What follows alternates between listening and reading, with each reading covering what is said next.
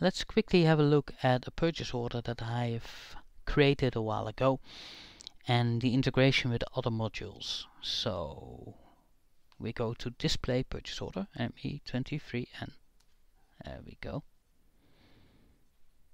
And here we have the purchase order that I want to show you, and immediately you show the tab of the confirmations that actually gives the indication here that a shipping notification is required.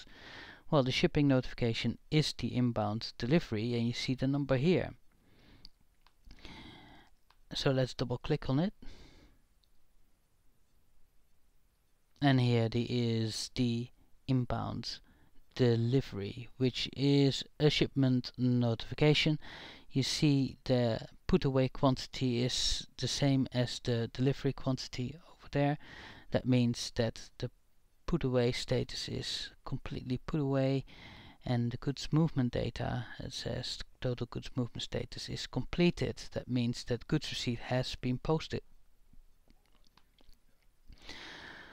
So let's go back to the purchase order here. So another interesting tab to show the integration between the traditional SAP modules is the purchase order history. Two lines here. We got a material document, and we've got also an invoice receipt. So a goods receipt and an invoice receipt. And you see over here that the inbound delivery is linked to both these particular documents. So goods receipt had taken place first, so this is when you actually do goods receipt against the shipping notification that we just looked at, and that creates this material document that basically tells you that stock has been received in your system. And you see financial documents here, so have a look at that. So when you get goods into stock, that triggers a financial transaction, and here it is. This all happens in the background. So when you press goods receipt for an inbound delivery, it creates a material document that we looked at, but also this financial document at the same time on the background. You don't have to do anything.